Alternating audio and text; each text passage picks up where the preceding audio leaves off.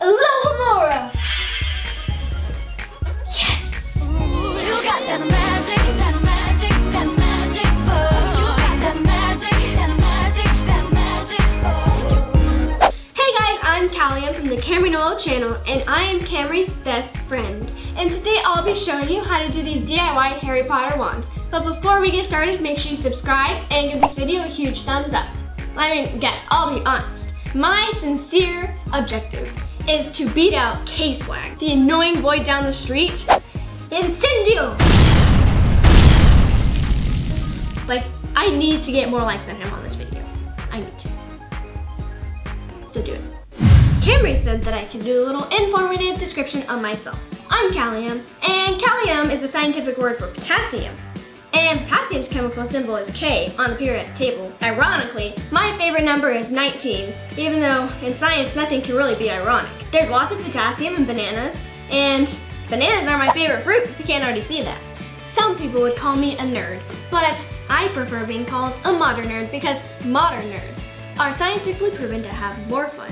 I mean, we just do our own thing and don't really care what other people think about us. Some of my hobbies include anything Harry Potter, if you can't already tell.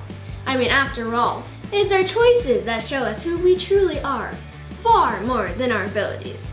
I also enjoy doing what I like to call ING cubed. It stands for larping, herping, and coding. I love science. Obviously, I mean, anything to do with science, I love doing. Furthermore, I spend most of my time watching live Puffin cams.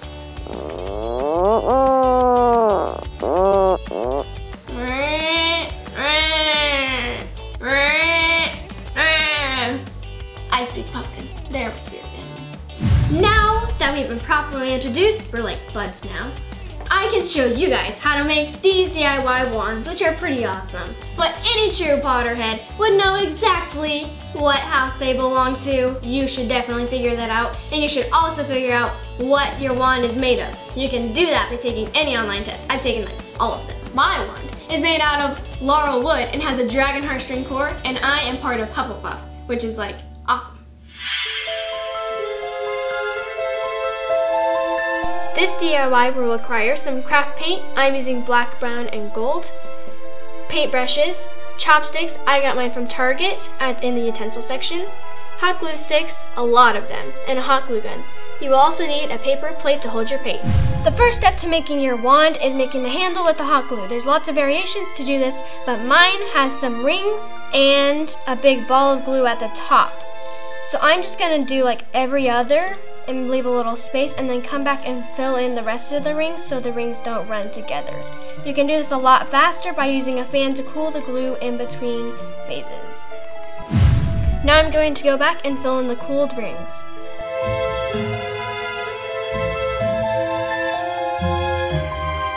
Now I'm going to do my end cap and big circle on the top. Make sure you cool in between your layers. Now we just are going to paint the stick.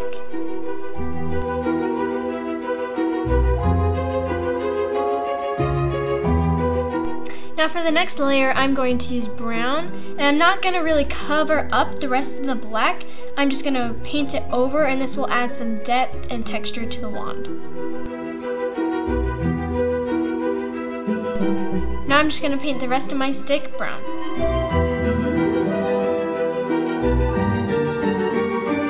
Now I have some gold paint to do my last layer. This is going to be a dry brush technique, which means that your brush and your wand has to be completely dry. So you're just going to get a little bit of paint and just brush it on very lightly.